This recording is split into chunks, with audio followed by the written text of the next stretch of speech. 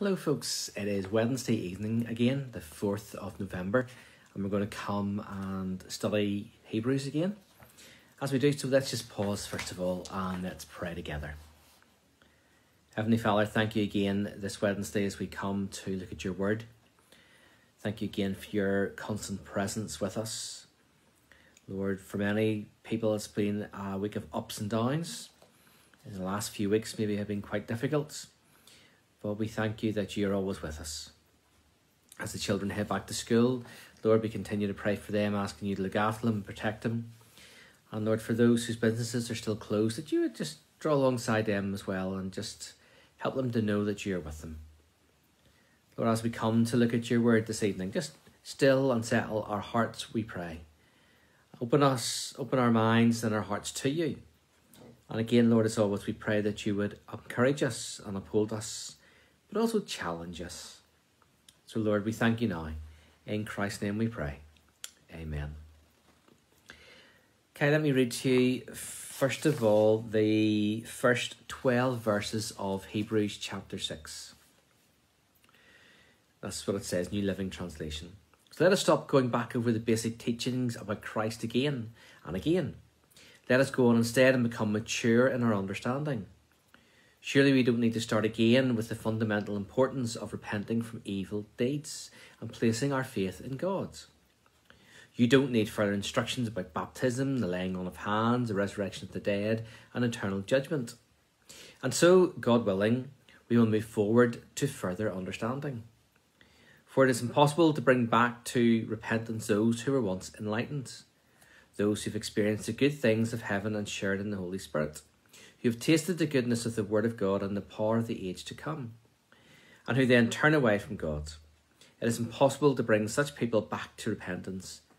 By rejecting the Son of God, they themselves are nailing him to the cross once again, and holding him up to public shame. When the ground soaks up the falling rain and bears a good crop for the farmer, it has God's blessing.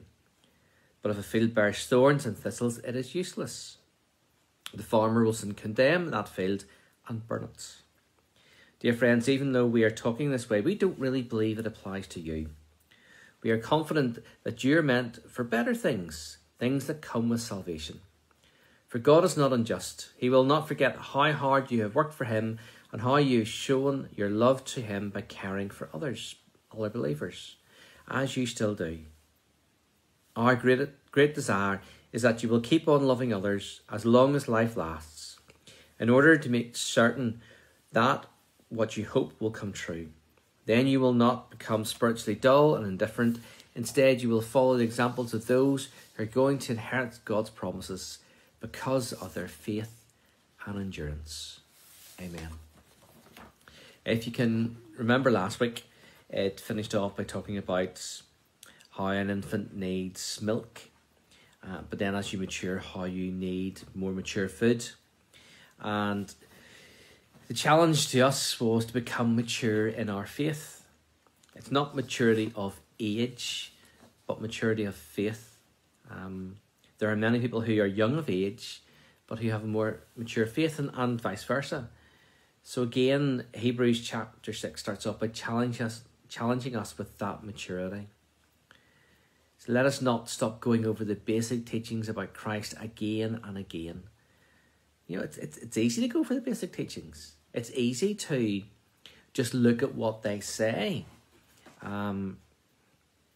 It's harder to go deeper.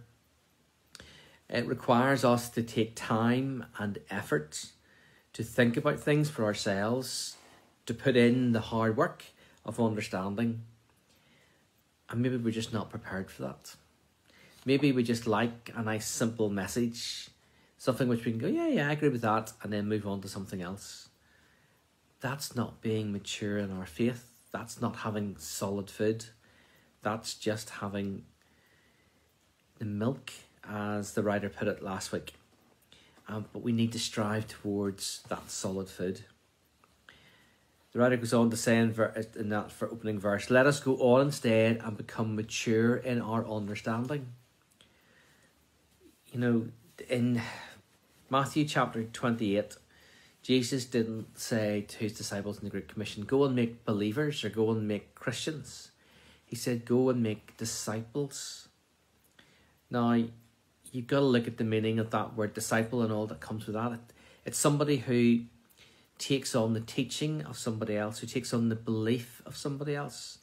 Someone who strives to learn and to grow in that teaching. And Jesus said before in his own time, that his yoke was light, that his teachings weren't a burden, but they're still the teachings that we need to learn and understand and challenge ourselves with so that we become mature in our understanding. The writer goes on in that verse, says, surely we don't need to start again with the fundamental importance of repeating from evil deeds. Or another way of translating that those words, evil deeds, is dead works. And then it finishes off the verse by saying, and placing our faith in God. He is just putting down a mark and said, just remember, it's not about what you do. It's about your faith. It's not about helping somebody whenever they need help. It's not about looking out for those who can't look out for themselves. It's not about that little old lady who needs a helping hand across the road, or somebody who needs their groceries brought in, or somebody who needs their car washed or the grass cut. It's not about the like of that. It's not about being a good person. And yes, we should be good and we need to be good, but it's about faith. So even though the writer says, let's not go over it time and time again, he still lays down that challenge, placing our faith in God. He goes on to say, you don't need further instructions about baptism, the laying on of hands, the resurrection of the dead, and eternal judgment. These are some of the things which are seen as being basic and fundamental. It says you don't need further instructions about baptisms. There's a plural there. And even thinking about the word baptism and what does it mean? In itself, the word baptism means immersion or to go down. And we quite often think about baptism in a pool or in a sea or in a lake, and we think about that. But when you start to dig into that word baptism and you start to look at the other reference for baptism in the Bible, even start with what John the Baptist said. John the Baptist said about, I baptize with water, but there's one coming who will baptize with the Holy Spirit, talking about Jesus. And that's a challenge even in itself, because then it's like, well, what does that baptism mean? Is baptism receiving the Holy Spirit? And when do I receive the Holy Spirit?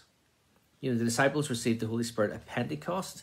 You have other examples where the believers pray for people to receive the Spirit, and they do, but then that disappears in the New Testament.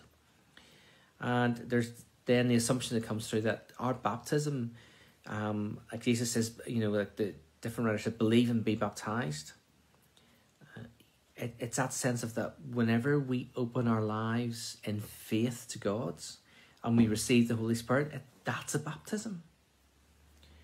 And then obviously within our church as well, it's a promise of baptism for our covenant theology, that we bring our children as people of faith. We bring our children, asking that God would teach them, would challenge them, that they would put their own faith in God.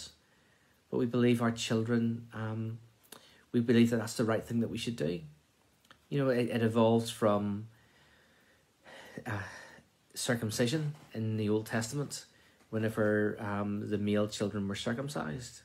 We bring all our children, whenever we're believers, for baptism within our church, and ask that God would work in their lives. We know that baptism in itself, that doesn't make that child a believer, doesn't make them a Christian, but it's through the work of the Holy Spirit in their lives that they will hopefully open themselves up to God. So whenever we think about baptism, we think about all of that. It talks about the laying on of hands. When somebody's called to position within the church, it talks about laying on of hands and praying. It also talks about laying on of hands when somebody is ill and the elders coming and praying for that person and laying on of hands. How we see that laying on of hands as an extension of what Christ did. Whenever Christ laid hands on people for healing, and we pray asking for healing, We pray asking for God's anointing on people.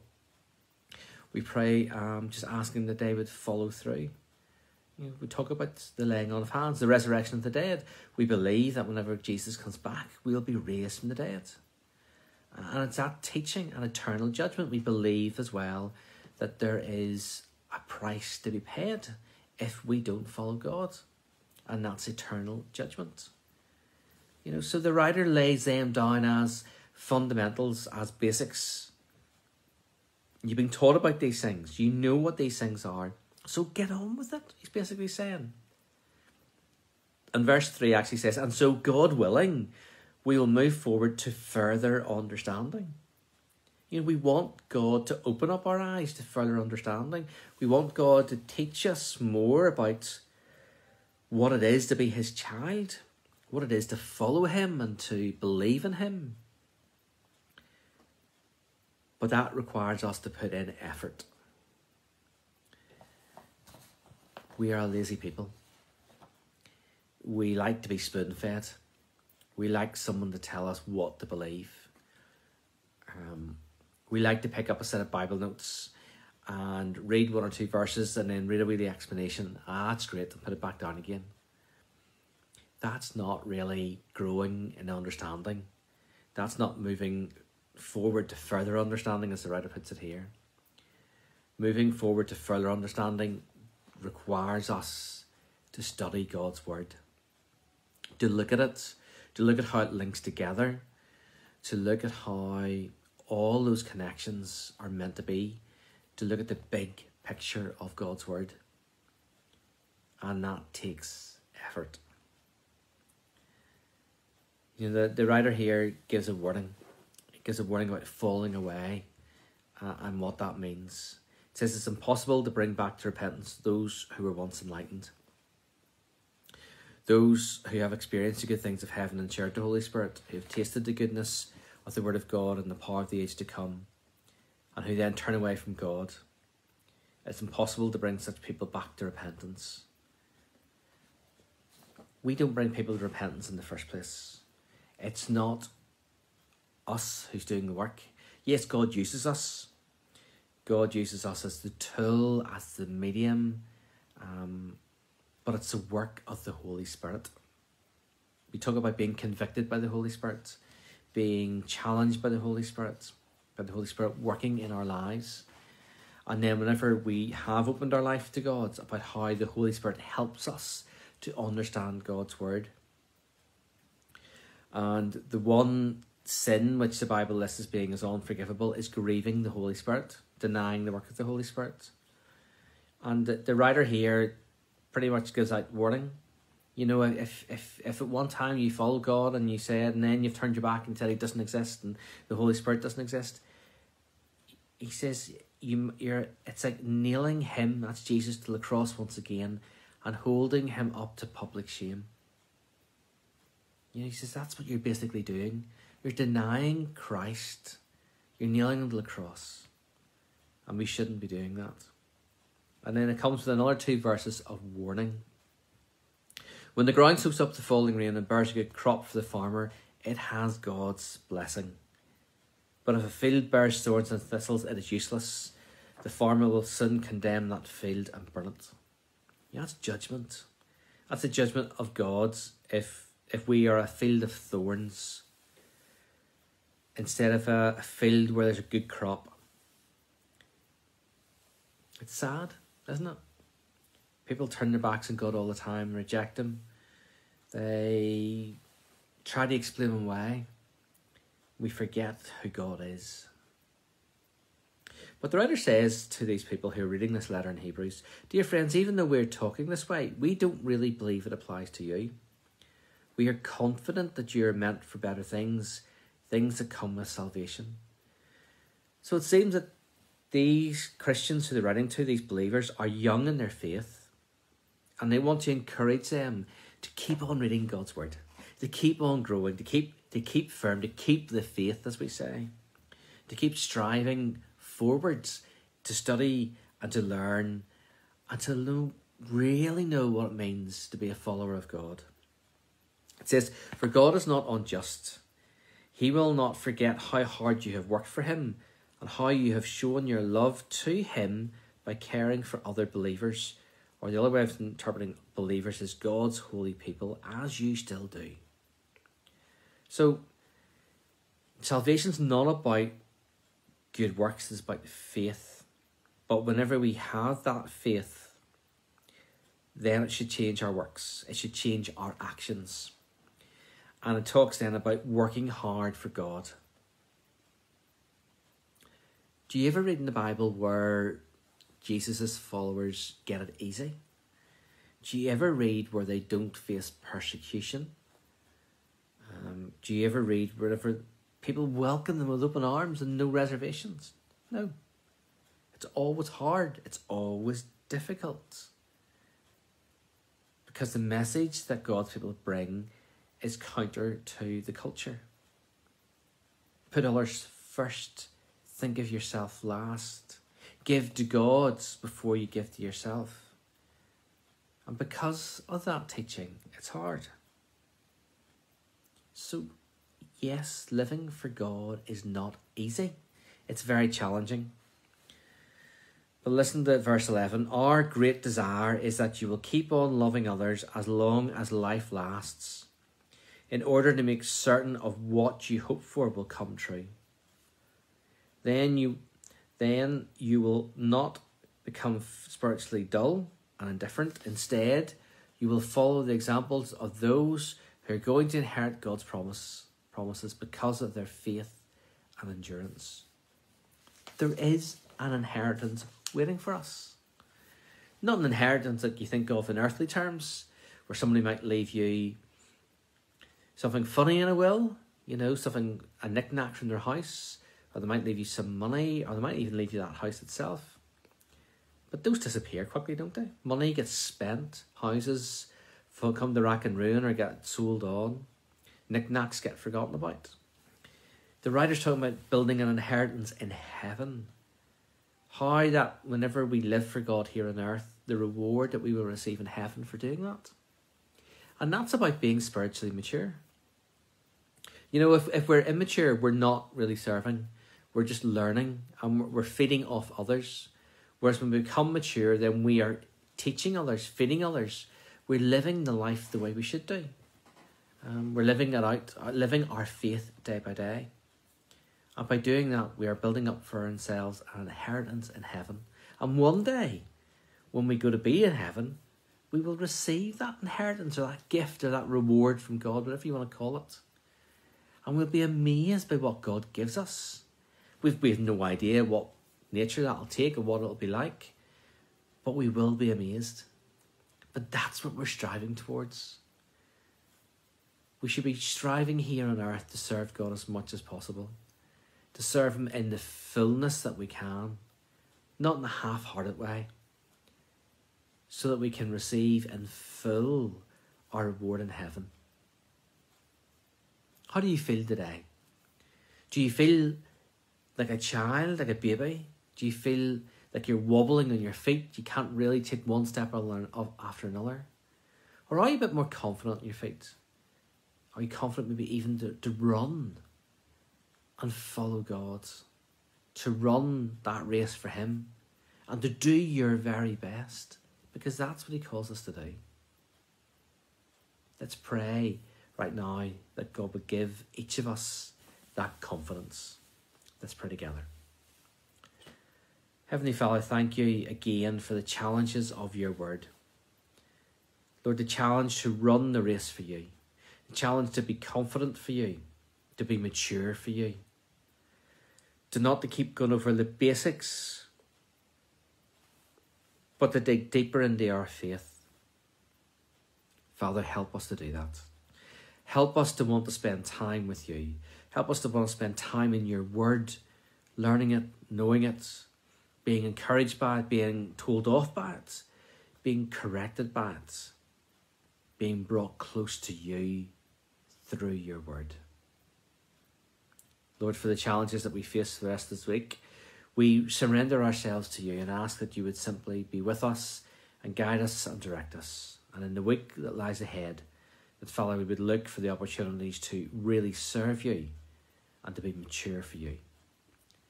Father, thank you. In Christ's name we pray. Amen. Thanks for listening, folks. I trust that you would know God's peace and God's blessing. Take care. See you next week. Bye.